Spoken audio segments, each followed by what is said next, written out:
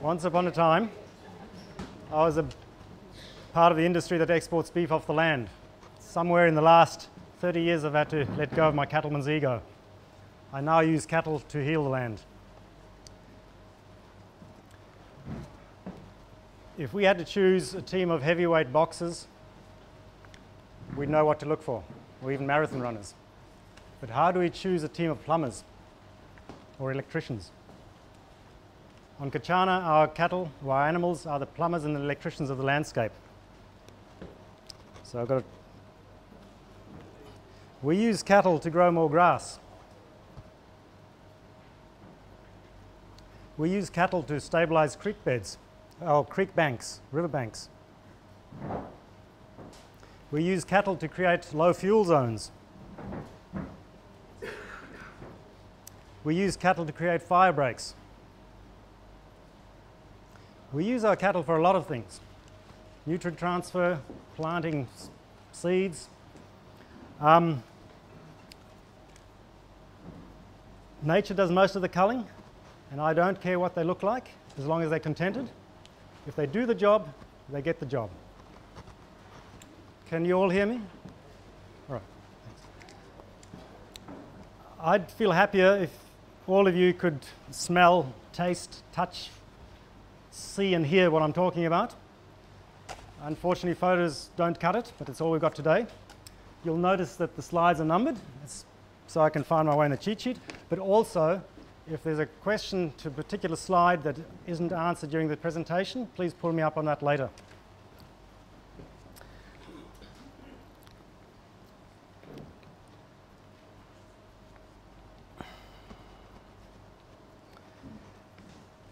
So let's have a look at what's happening in the catchments of 5 big river systems about 1,000 kilometers northeast of here. The sunshine was heating up the ground and dehydrating it. The water was running off the top or evaporating off the soil surface. Minerals and nutrients were being washed away or blown away or leached out. In areas that could on occasion support fire, nutrients were being exhausted into the atmosphere. The feral stock that were there, biodiversity was declining, and the ferals weren't worth what they weren't worth. Well, getting the ferals away wouldn't have paid for what they were worth, well, what it would have cost me.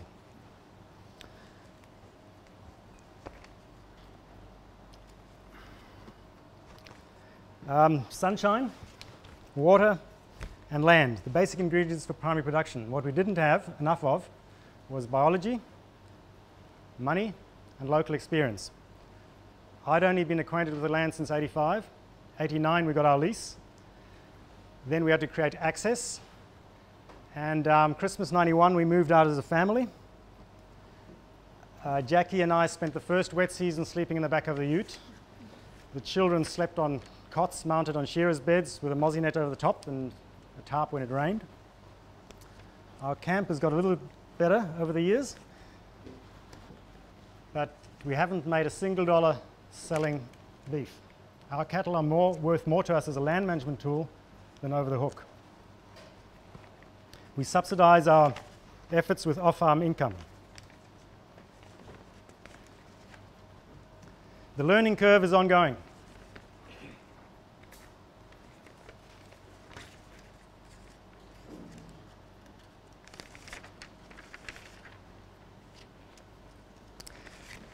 Spell checks generally don't recognize these 4 words.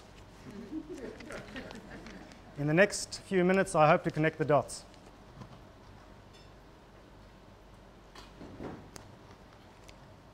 In our 750 millimeter rainfall desert, we have a simple 4-step approach.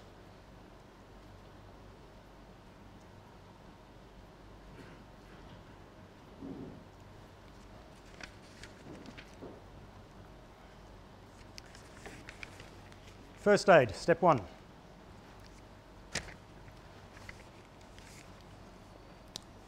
What we see there is what it looks like when 20 millimeters of rain drop out of the sky in 20 minutes.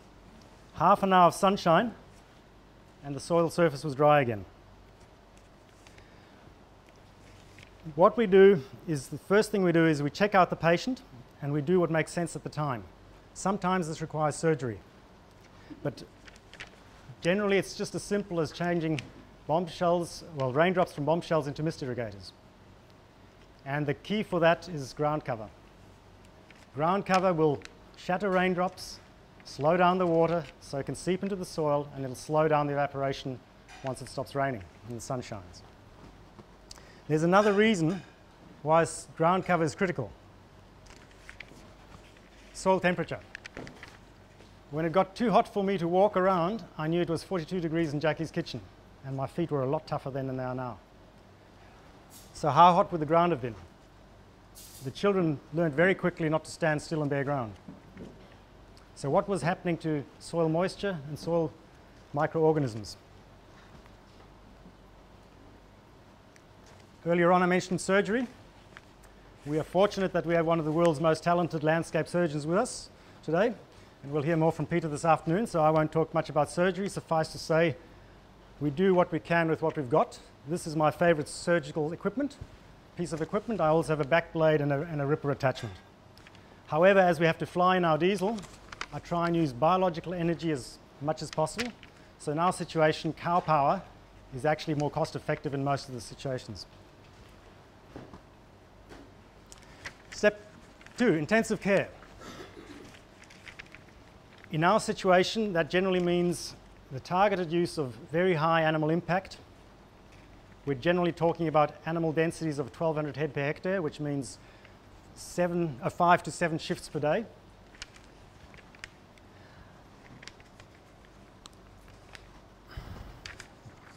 Lost myself.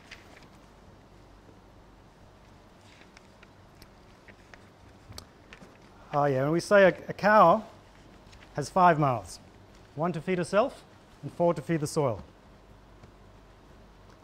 This is an area I treated last year.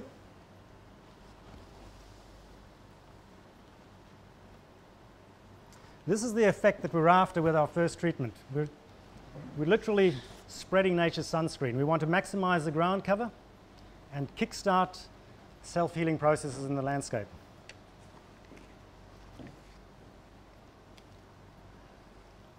Some people resort to ultra-high density. Ultra-high density was pioneered by the Zeetzman and O'Neill brothers in the mid-90s. Hendrik O'Neill was running herds of 300 to 500 head to achieve these densities. He had 10 to 15 meter wide lanes with a hot tape and a herder either side, and a guy up front shifting the tape every 20 minutes. What we're trying to do is copy nature. This is what it looked like.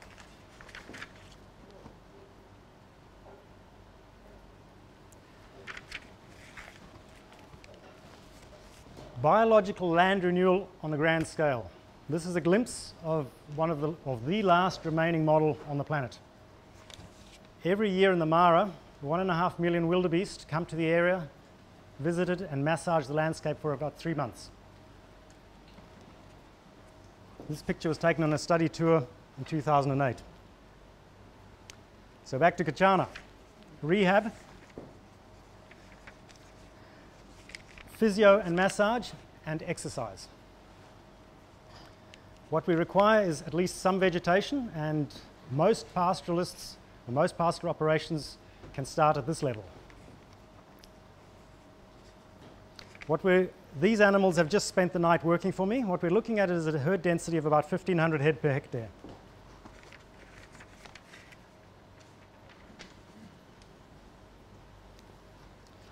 If we had more than 1,500 head, we'd need more hectares.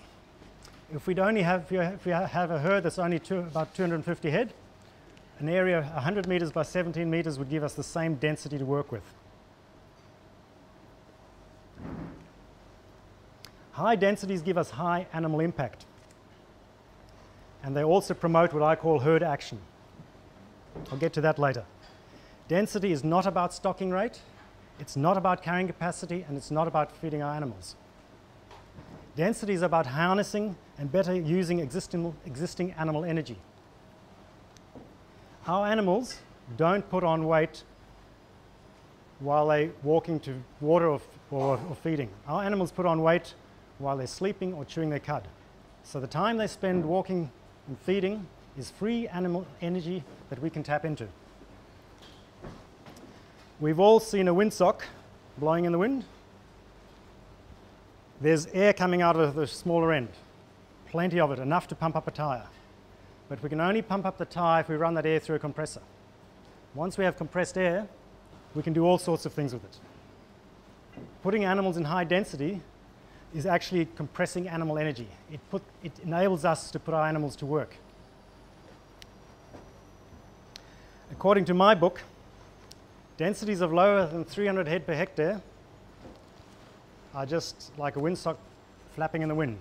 Those animals will be eating. You can feed animals, you can fatten animals, but the chances are they're not working for us as good as they could be. I'm not saying it's bad, but I'm saying is we're not necessarily optimizing on that, capitalizing on that animal energy. Animals working contentedly at these sorts of densities hardly lose calves to dingoes and dogs.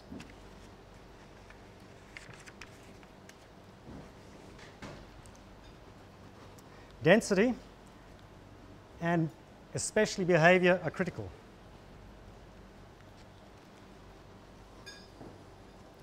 What we're trying to do is awaken dormant herd instincts in our animals. And we also need to eliminate acquired unnatural behavior like camping on water or spreading too far. We're trying to, what we want is functional herd behavior that's appropriate for the context that we're working in. So there's no recipe here. What we're in fact doing is harnessing a biological storm.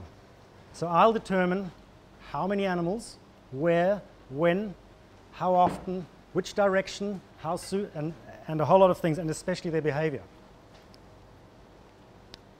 What I'm wanting to capitalize on is herd action. So when I talk about physio and massage, this is what I'm after. We want our animals to be doing this sort of thing on their own.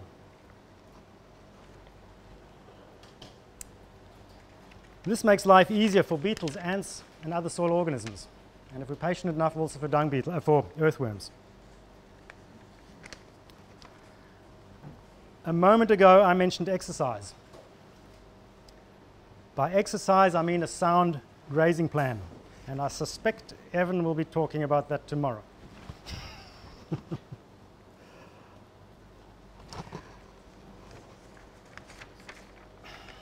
I get most of my results during the growing season, when nature's awake.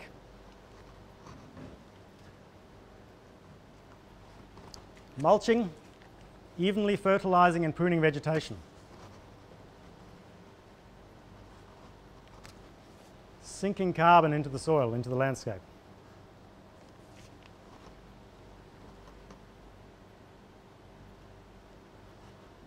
Tim mentioned it earlier on.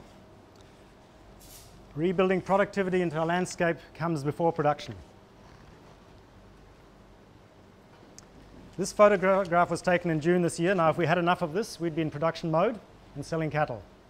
Well, we don't have enough of it, so what we harvest, we're feeding back into the landscape with our animals. In this particular instance, we were actually taking those nutrients and at night putting it back up onto the hill where they've got washed down. So there's a major nutrient transfer going on there.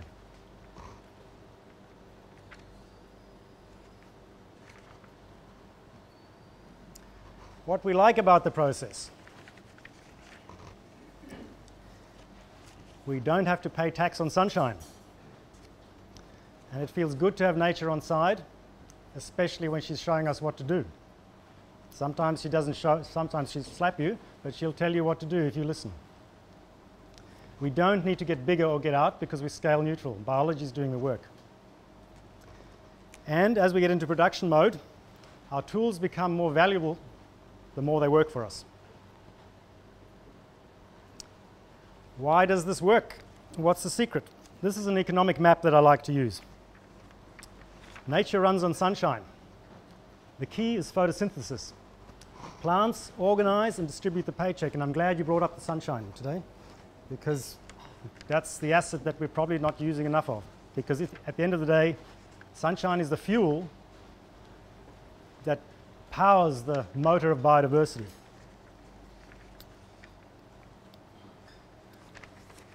So we have three teams playing for each other. While everybody plays, or if everybody plays, while the sun shines and water drops out of the sky, everybody wins. It's a simple concept, but a complex process, and sometimes things go wrong. To survive as they did, earlier migrants to these shores had to learn how to use fire to get rid of vegetation that could no longer be recycled back into the soil through a biological manner.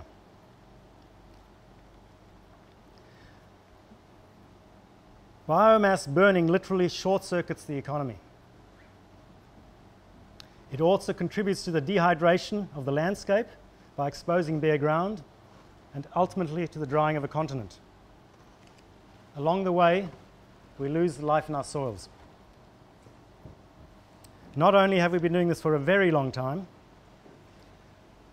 we can't afford to continue doing it at the current scale, which I guess is why we're all gathered here today.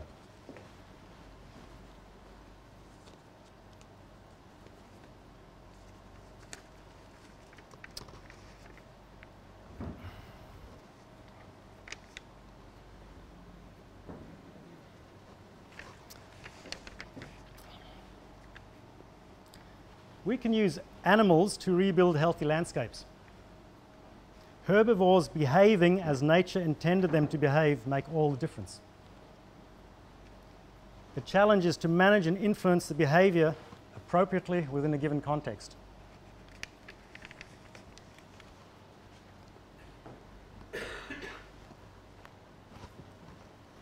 Annabelle, did you see Cleo on the right?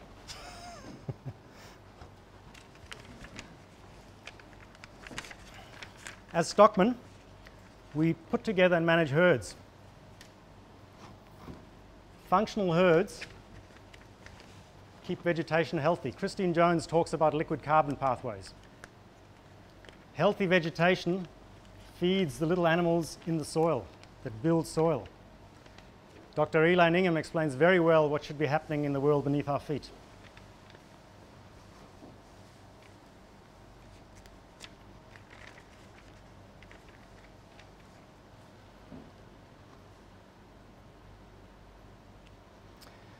Rainfall management is a result. It all begins with sound pastoral practices, hanging on to a little bit more water, a little longer each season. In a cattle enterprise, an increase in kilos of beef per hectare is probably a very simple way to measure our success. Biodiversity and water security are also very good indicators.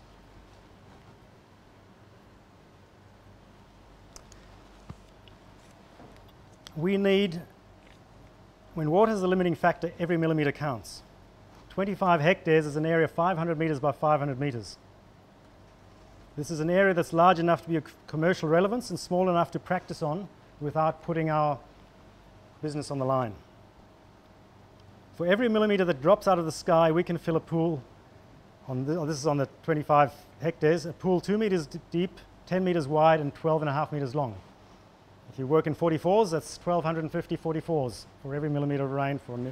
So the reason why we do this calculation is because when we need to prepare our ground for when the bigger storms come or the bigger showers come, and we want to lose as little water as possible to gravity.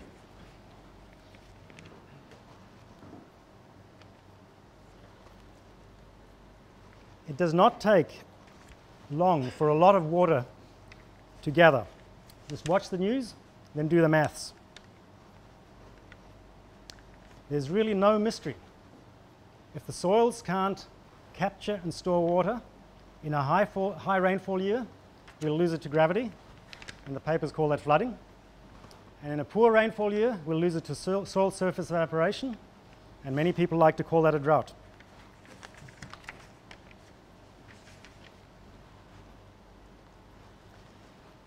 Permanent creek flow is a result, not of rainfall, but of rainfall management. A result of increasing ground cover and decreasing decreasing evaporation off bare ground. It's a result of groundwater and aquifers being replenished.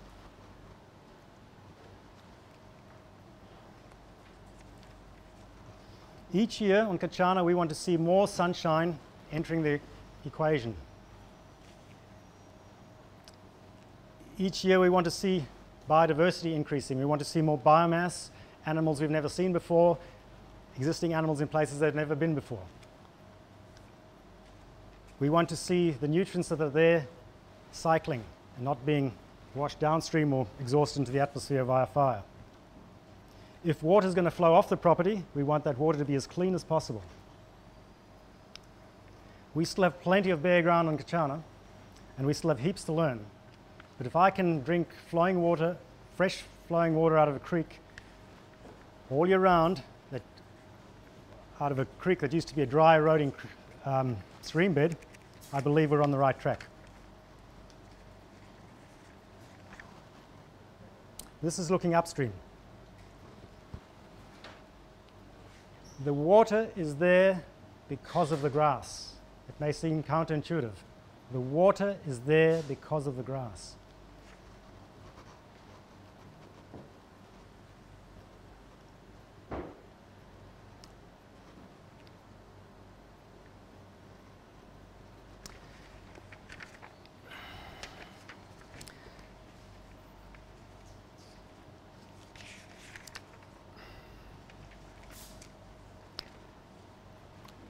I used to fill 3-day workshops with items on this list. I hope we'll cover a few over the next few days.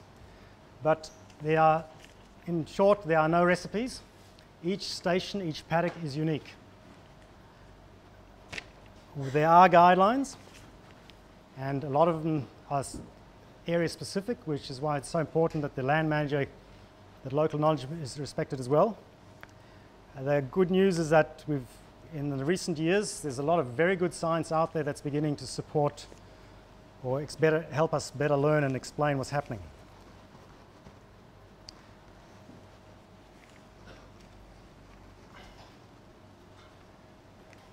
Here's a small print.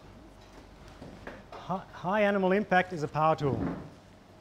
If we get the herding right, but get the timing wrong, the chances are we'll kill our profits and our animals before we kill the land. If we get the herding wrong, we might increase our cash flow, but over time we'll probably see less beef being produced off that same area.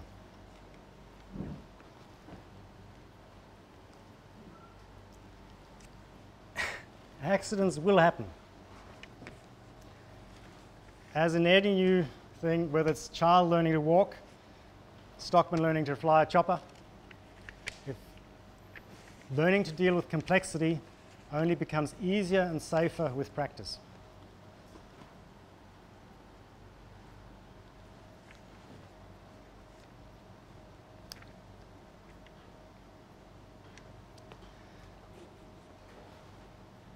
As pastoralists, we can offer solutions that are in line with how nature works. Solutions that are family friendly, community friendly, low tech, high skill. Such solutions would provide new knowledge, new skills, new jobs, new industries, new wealth. And this is what really gives me hope for us and our children up in this part of the world. I guess it's our job to get this message out to the broader community, because it's more about than just feeding our families. It's about addressing historic degradation that got initiated sometimes thousands of years ago. So if we are to provide environmental services for the broader community, we need support of the whole community. We need the science out there to help us keep in line. But yeah, that's about all I've got to say. So thank you for bearing with me.